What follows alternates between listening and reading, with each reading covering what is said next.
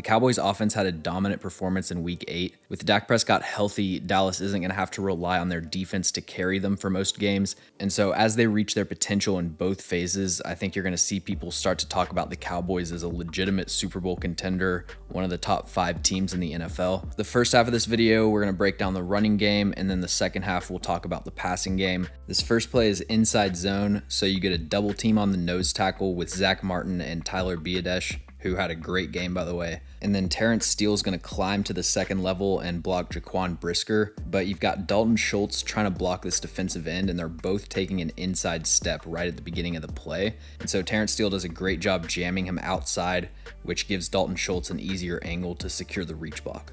Next play, they're running wide zone, and one of the most effective ways to counter zone runs to the outside is to slant the defensive line, because in wide zone, the offensive line is essentially moving in unison, and so they want the defense to flow towards the play side so they can pick up these reach blocks and overtakes. But Dallas does a great job picking up this slant. Tyler Smith angles back, helps the left guard secure the reach block, and then gets to the second level. And then you got Ferguson and Peyton Hendershot creating a wide open gap for Tony Pollard. The Cowboys tight ends played a huge role in their rushing game against Chicago. Having Hendershot, Schultz, and Ferguson all fully healthy allowed them to use a lot more heavy personnel. Through the first 7 weeks, the Cowboys ran the ball 11 times out of 13 personnel, meaning 3 tight ends, and they gained 28 yards. But in week 8, they ran the ball 8 times out of 13 personnel and gained 104 yards and 3 touchdowns. So having 3 capable blocking tight ends allows them to lean into the run game a lot more effectively. This is another zone play. Malik Davis in the backfield now. Really nice job by Tyler Smith climbing to the second level and sealing off Roquan. And then the key block on this play is Dalton Schultz with the backside catch hand, flushes out the end man and opens up the cutback lane for Malik Davis.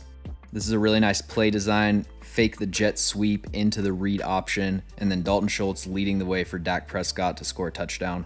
Next play, we got a tight end screen to Peyton Hendershot with the other 2 tight ends blocking for him. Jake Ferguson still has a ways to go as a run blocker, especially when it comes to sustaining blocks, but really good job after the catch to get the first down here by Peyton Hendershot.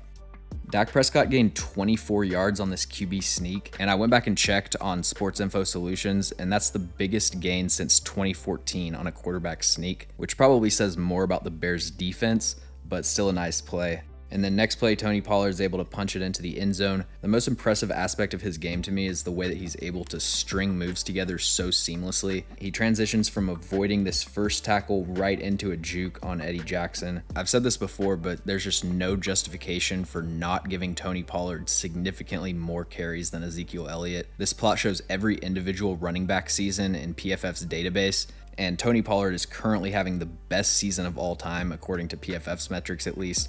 Last run that we're going to look at is Tony Pollard's final touchdown run. The Cowboys are running counter, but instead of having Zach Martin pull through the B gap, he leads outside the numbers. Great block from Jake Ferguson here. At this point, he's not in a great position in terms of leverage, but when you have your hands inside like Jake Ferguson does, it makes it so much easier to redirect blocks, and he's able to basically just bench press him out of the play. Tony Pollard breaks an arm tackle, and then he outruns Jaquan Brisker for a touchdown.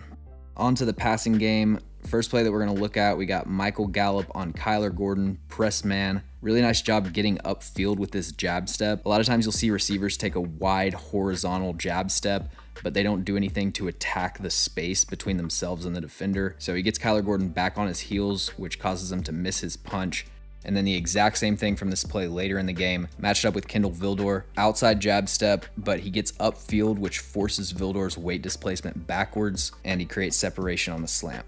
Next up, we got CeeDee Lamb working from the slot. Really good job on this wipe technique as he's getting upfield to prevent Kyler Gordon from getting back in phase. And then he extends the arm just enough on the route break to not draw a penalty, but create enough separation to convert the third down.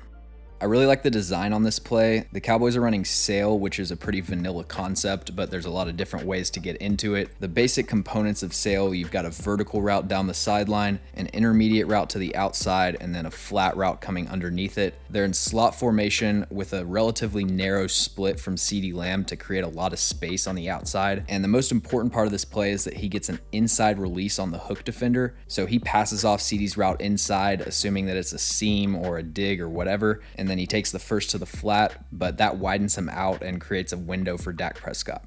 Last play that we're going to talk about is actually 2 plays, and it's a perfect example of how you can string play calls together throughout the course of a game to manipulate a defense. So play number 1 is a toss to Turpin, basically just lead toss, but he motions from the backside of the formation. Really good way to get him the ball with speed built up and blockers in front of him. And then play number 2, they fake the toss and run a boot in the opposite direction. And so showing the in-man on the line of scrimmage a play that he's seen earlier in the game, that gets him to flow horizontally away from the rollout, and then he isn't in any position to affect Dak Prescott as he's getting rid of the ball. Thanks for watching. If you enjoyed the video, make sure to like and subscribe. Also, let me know in the comments any players or teams that you'd like me to cover.